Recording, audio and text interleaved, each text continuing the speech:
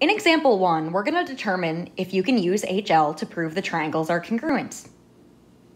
The first thing you have to check for is that you have right triangles. And I can see here in our first example that both of those triangles have that 90-degree angle symbol. So since we know it's a 90-degree angle, we can check to see if we have hypotenuse and leg. I'm going to go ahead and mark the diagram up. When you guys do this in your interactive notebook, you don't need to write on your diagram. You'll just need to fill in the text boxes over here. Okay, let's check first for the hypotenuse. That should be the side across from the 90-degree angle, the longest side. Notice how both those sides are marked the same. 3 tick marks and 3 tick marks. That means they're congruent. So we have hypotenuses that are congruent. Let's check if we have a leg. Well, the legs are just the other 2 sides. So here's a leg and here's a leg. So yes, we do have a hypotenuse and leg.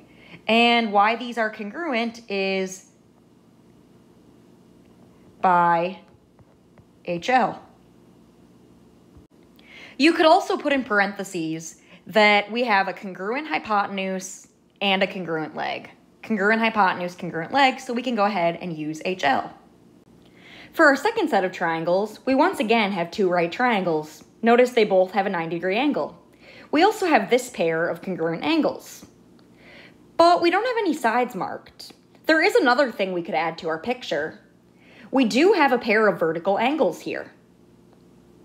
So to mark the vertical angles congruent, you're going to take those yellow circles in your interactive notebook and you're going to drag those yellow circles to mark that you have a pair of congruent angles.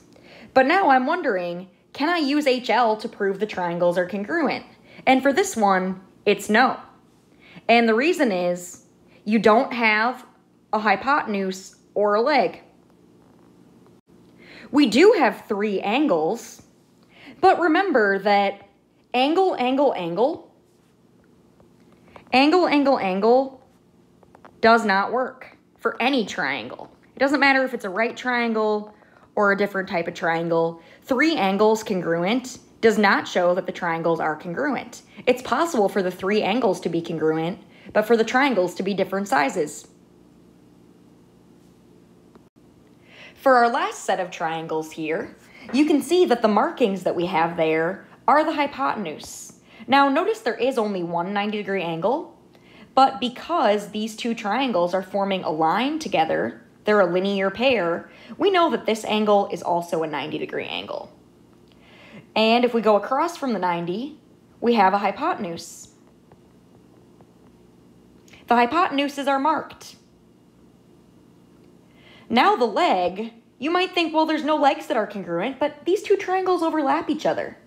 You can go ahead and mark that shared side, mark it congruent by dragging the green rectangle there onto that shared side.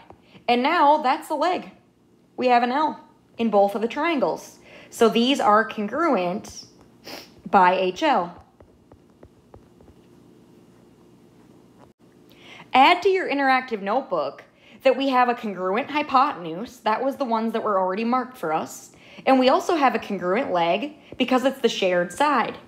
Remember the property that we use, that a side is always congruent to itself, that's also called the reflexive property.